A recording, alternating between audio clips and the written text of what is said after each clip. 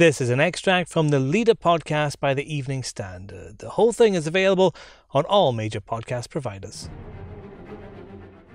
Boris Johnson has dramatically told Britain to prepare for a No Deal Brexit after a bust-up with Brussels on trade talks.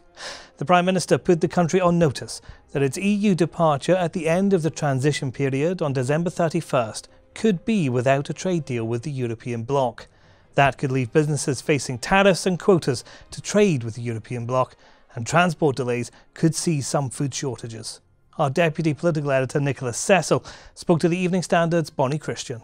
So Nick, what happened today and were we expecting it? This was a bit of a surprise, this announcement by Boris Johnson. It appeared that the EU and the government were coming to an arrangement to continue talks next week on a trade deal. But there seems to be a difference in stance taken by the EU leaders and the European Commission.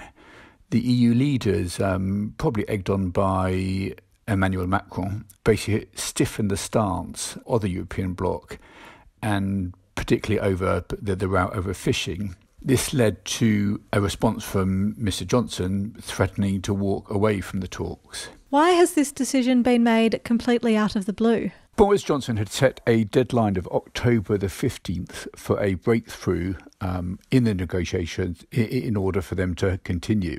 This has not happened, basically. It looked like there was going to be some words agreed for them to continue rather than to pull the whole house of cards down now. And one of the British demands was an intensification of the talks. This had been proposed and floated around Brussels, but when the summit conclusions came out, there was no mention of that. The government in Britain responded by saying that we were going to start to prepare now for a no deal. So does this mean a deal is completely off the table? No, it certainly doesn't mean that. It could mean that, but what happened literally an hour after Boris Johnson had made his statement is that the European Commission President, Ursula von der Leyen, tweeted that a team from Brussels would be heading to London to intensify the talks. And this was a key British demand. So it looks like there's been a political spat between the leaders at political level, but now that the officials are trying to keep the show on the road. If we are to leave without a deal, what are the big knock-on effects of that we could see here in the UK? Economically, they could potentially be catastrophic. You're certainly talking about businesses facing tariffs and also quotas. There could also be food shortages, some food shortages, particularly fresh food shortages in the UK for weeks.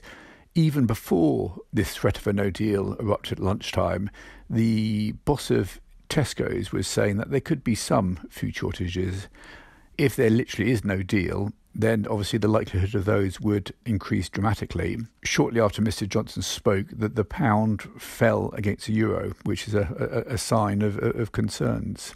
The next step is really the meeting next week to see whether the EU negotiators and the British negotiators can make a breakthrough. The meeting may not happen, but it looks like it will happen. And it's in both sides' interest to strike a deal. Both will play hardball, and often agreements are really only reached at 5 minutes to midnight when both parties are staring into the abyss, and they know that unless they reach a deal now, things could get very, very messy. These talks have been stalled for months now, with either side not really budging at all. Is there any sense of what the outcome could be? No, it's too hard to tell. Given the economic damage that a no deal could cause, and Boris Johnson will be fully aware of this, and Michael Gove is, you would expect a deal to be reached. But EU leaders think they've got the stronger hand, and so will try and really go for the best deal possible for them. And that will put pressure and strain on the British government because they really don't want to make many more concessions, especially with so many hardline Brexiteers in the Tory party.